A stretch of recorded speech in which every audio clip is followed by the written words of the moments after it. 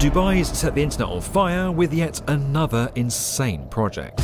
Here's the new proposal for downtown Dubai. A giant 1,640 feet or 550 meter tall ring called the Downtown Circle. Dubai is really setting a standard for the future of this world. In a world where Saudi Arabia's line appears to be actually happening, you'd be forgiven for asking just how real this project is. It's a 550 metre high, 3 kilometre long skyscraper that would form a ring around the Burj Khalifa's finger. Why on earth would someone put forward such a ridiculous idea? What would it take to actually engineer something like this? And what could we learn from it?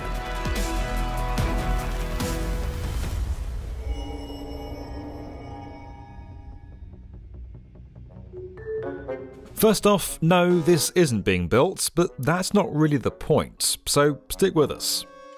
You're probably wondering what exactly we're looking at here, and is it even in the realm of possibility or just science fiction? To answer that, we need to look at where these renderings came from. While it's been compared to the line in Saudi Arabia, it's important to note that this isn't a government-backed project. The renderings were made by CGI artists at Pictown based on a design from Znera, a Dubai-based architectural company that specialises in architectural conversation starters. Back in 2018, the studio put forward giant smog-eating towers in New Delhi that would suck in air at their base and filter it skywards, essentially cleaning the atmosphere in one of the world's most notoriously polluted cities. It was never built, but it did get people talking about how to address air pollution. This latest idea aims to start a similar conversation about our cities, specifically how to manage the density explosion that's happening right across the world. For the first time in human history, more people now live in cities than outside of them, and the world's current urban population is set to double by the year 2050. By the middle of this century, 7 in every 10 people will live in a city. Places like Dubai are going to have to figure out a way to stay livable while not being swallowed whole by the sheer number of new people populating them. So how does that big old Dubai downtown circle figure into all of this? While not claiming to solve every problem of urban density, it does ask a rather intriguing question. What if we stopped building vertically and instead went horizontal, in the sky? What could we achieve then? Would it supercharge Dubai's economy even further? Hard to say, but in times like these, nearly every country is desperate to stimulate its economy. The current economic slowdown isn't just affecting governments and cities, it's affecting regular people too. Global funds and everyday investors alike are seeing record high losses. Last year, $36 trillion was wiped off the global stock and bond market in just 9 months. Goldman Sachs is even calling for an upgrade to the classic stock-bond strategy, which had one of its worst years on record. Now, the investment firm says the ideal portfolio should allocate more money to real assets. One in particular you might not expect: contemporary art. According to Barron's, art prices rose an average of 29% last year, preserving capital while remaining insulated from other markets. That's where today's video sponsor Masterworks comes in. It's a platform that lets you diversify your investment portfolio with high-value contemporary art from legends like Picasso and Banksy without needing millions. And despite massive losses in other markets, Masterworks has sold 11 paintings, each of them for a profit to their investors. New investment offerings have been known to sell out in minutes, but you can get priority access at the link below. Now, let's get back to that big ring in Dubai. The team at Znera has imagined an enormous ring 550 metres in the air consisting of 5 levels. They have essentially curled a 3,000 metre skyscraper around the Burj Khalifa. A number of interesting things happen now the skyscraper is lying flat. This may sound obvious, but we as humans typically don't move vertically. We're a lot more comfortable walking, running, and moving through horizontal planes. Without having to spend much time waiting for elevators, at least once you're up there, this flat skyscraper has now opened up so much more space, and it's using it far more efficiently. Like with this enormous park that would run throughout the entire ring. It would function as the lungs of the building, offering up clean, fresh air, abundant natural light, and panoramic views of the city. If you tried to put that much parkland into an ordinary skyscraper, you'd have to chop it up into tiny sections and disperse it across several, maybe even hundreds of floors. Instead, residents here could ride bikes and take leisurely walks, just like any other park. The skyscraper acts as a series of neighbourhoods separated into nodes, taking cues from the idea of a 15-minute city where everything a resident needs or wants is available within a 15-minute walk or bike ride. Residential, public and commercial spaces are never far from this central park, while within walking distance is almost every kind of amenity a person could need. Instead of elevators, there'd be these somewhat terrifying train pods whipping around the structure at 100 km an hour. They'd be suspended below the bottom floor of the ring and offer 360-degree views of the entire city.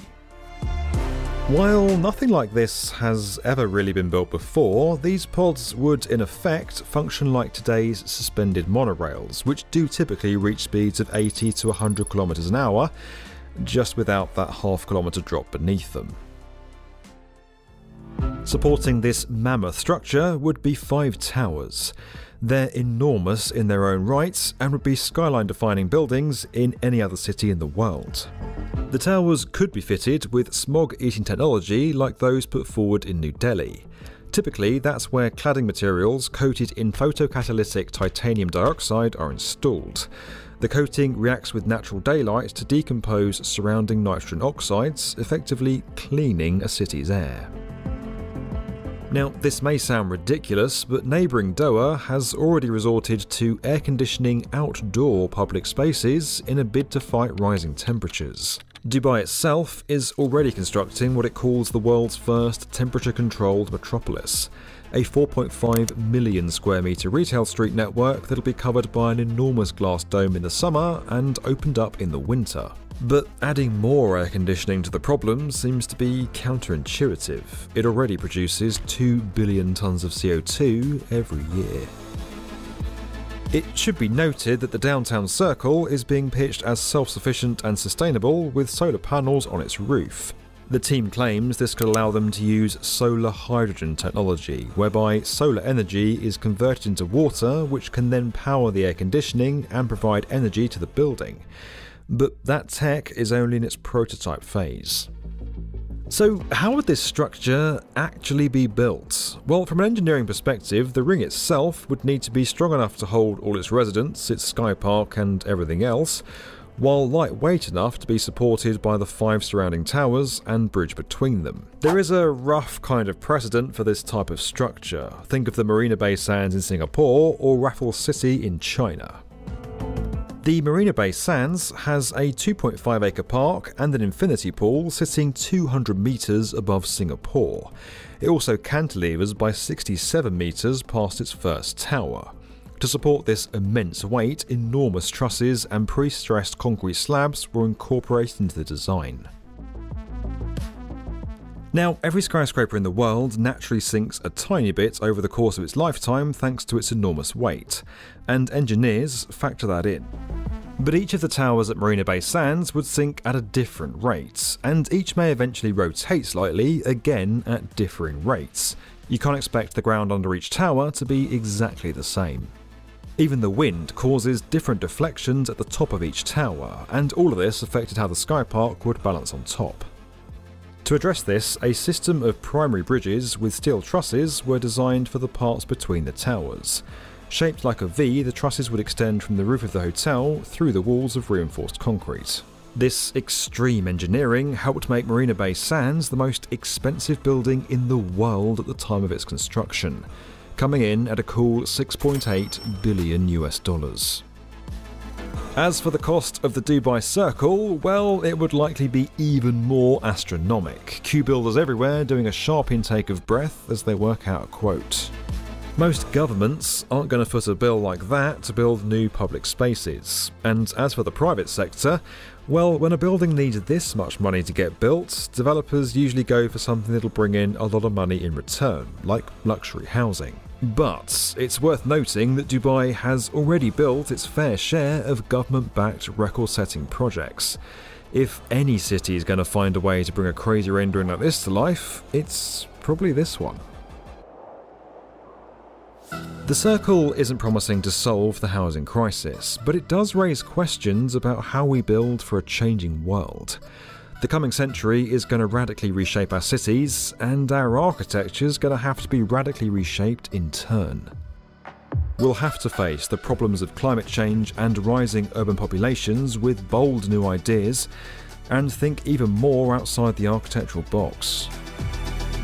As for whether a giant donut would ruin the Dubai skyline and the Burj, the architects of the downtown circle have asked whether a naked hand looks better with a ring. If we like it, maybe we should put a ring on it. This video was brought to you by Masterworks. You can learn more about that at the link in the description. You can learn more about the Dubai Circle and the other projects on our channel over on the World's Best Construction podcast, available right now wherever you get your podcasts. And as always, if you enjoyed this video and you want to keep up with where construction is headed, make sure you're subscribed to tomorrow's build.